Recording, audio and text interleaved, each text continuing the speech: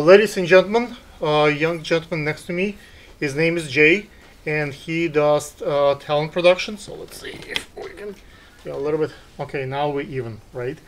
Let's find out how to have a talent sign up and how to find gigs for the talent and why the people who I'm on camera one. have the kind of I'm on camera. talent come to Jay. Tell us about your operation. Okay. Well, my name is Jay the Promoter.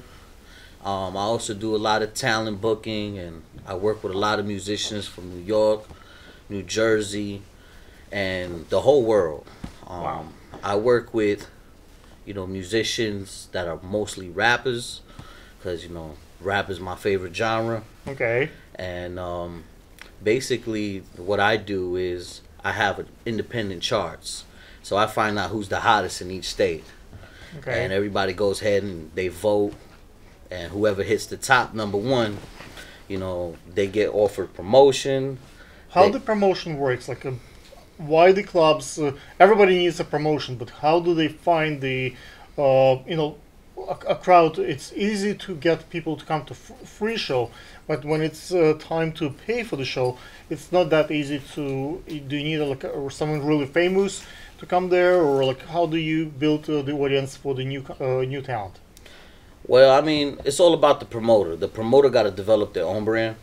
Okay. That's number one. If the promoter doesn't have their own audience, their own brand, then you're just relying on other artists and other people to fill up the club. But how do you promote? You do, let's say, 10 posts on Facebook, 10 on Instagram.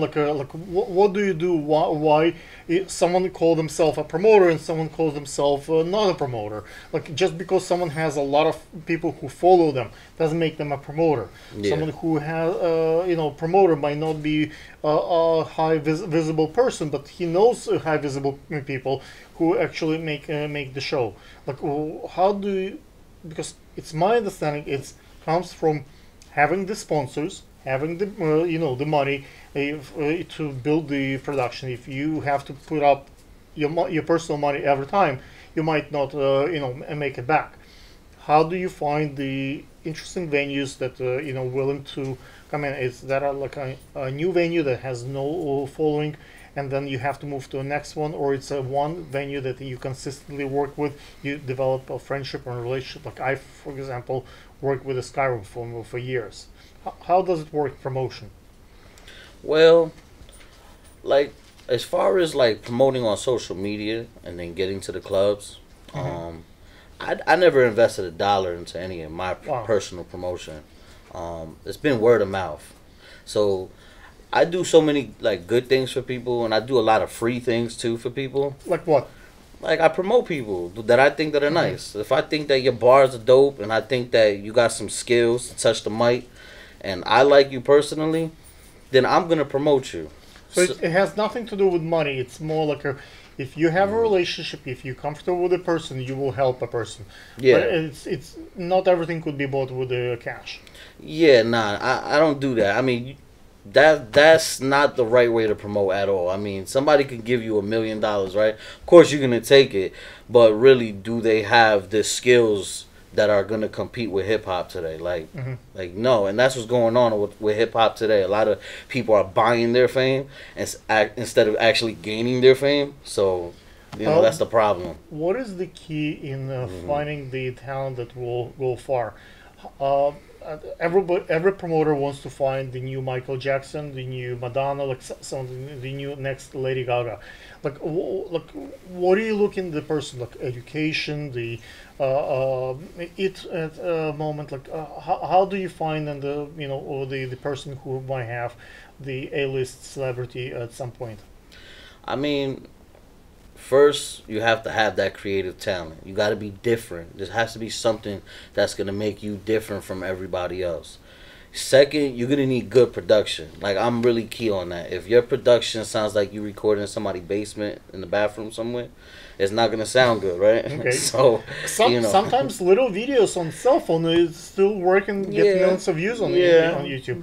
Like in my case, I have a little bit of system, so I do, let's say, so many messages. Let's say Facebook let me do, let's say, 50 messages a day. Then I do 50 messages on Instagram, and I prospect like on Twitter, in like Pinterest, and like so many other platforms. So LinkedIn. So consistency and the following up and the building always new crowd, like new guests, it builds the channel, and at some point builds the following. And I know that when I'm promoting an event, I actually can rely on people who consistently come to film with me. Let's say my crew, I done hundreds of gigs with like Anelli and Patrick, and many people who helping me out today in production. They've been with me for a while, and I try to be part of someone else, like other folks that I have respect, be a part of their production. Like I come to the Art Heart Fashion Week, Style, Couture, those places consistently, so they know they can rely on me. Like Brooklyn Fashion Week, like last week we filmed like twice with Rick Davies. So those kind of relationships build up, and you know that you can rely on influential people around you to bring crowd to you, so you don't have to do all the work by yourself, but you can assign, okay, you do this, you bring that many people, and all together we as a group we promote event.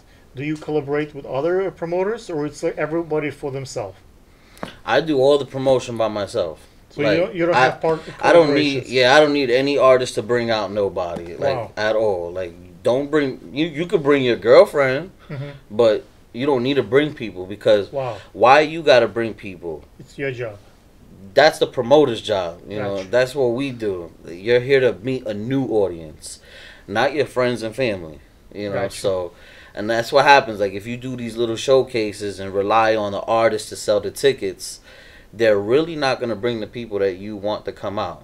So the people that I bring out are just people who just naturally follow me. They just naturally like what I say. They're like we're like eye to eye. You know, my fans. We're here. You know, Wow. my friends. I call them my hundreds. Wow. That they got. You know, they Wait, are. let me Oh, fix your mic. all right, all right. Well, I call them my hundreds. You know, and that means that they want honey with me. I go after the tourist market. We're both in New York, Yeah. and there are millions of tourists come every week to New York, Mhm. and they come with their money, and they have nothing to. Well, they have things to do in New York, but they don't know where to go, which party to attend. They have free time. They have a little bit of money to spend on vacation, and the key for me to tap into those markets, like people who come from France or Germany or from Italy, from all the other countries in the world, how do I, like for me, I build the pages for each country, right? And I build that page, so whenever I have an event, I promote on that page, that country event, and the people who have some kind of connection to that country and that city, let's say it's a Boston or Chicago, and when they come to New York, they have ability to find out, oh, there is a show that relates to my town, to my city, to my country. But is there a way to tap into the tourism market when you promote events? It would be nice to have like people come, see the Broadway show. They come to see Carnegie Hall show.